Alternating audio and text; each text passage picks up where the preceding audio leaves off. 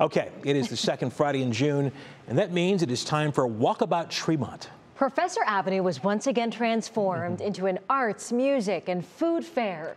There were local artists, dancers, and pop-up shops. And photojournalist Carl Bachtel stopped by to experience what the Walkabout has to offer. You don't have to be a college professor to find fun in Tremont, especially at Walkabout Tremont. I love Tremont. Tremont's my heart. Lisa Nemeth is with Northcoast Promotions. This is the 27th year for Walkabout, and man, has it grown. The first few times we did it, we had 4 tents maybe popping up. Tonight we have 32. And business was booming.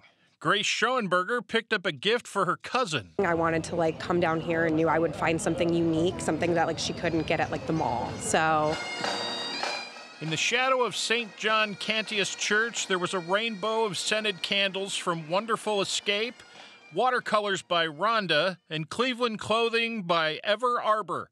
But the biggest pop-up of them all was Dr. You Are Awesome, a.k.a. Dr. Bubbles. Next to the bubbles were bellies, as in belly dancers. You'll see it all on your Walkabout. I just love dancing, and what better excuse to get all dressed up, use my zills, and dance with a bunch of women and men. I think I'll sit this one out. The Walkabout allows people to have some fun and explore Tremont while supporting local businesses. It's very important so you can meet the makers. In Tremont, Carl Bachtel, 3 News. Looks like a lot of fun, especially as we get that warmer weather. Perfect excuse to get outside. Lots of fun. And we disagree. We think you are awesome, Matt. Even though you don't play a doctor on TV, and you're not a doctor in real life. But you're a meteorologist. meteorologist. Yeah, you guys don't have to. I'm not here to make friends. It's okay. Yeah, you guys are fine.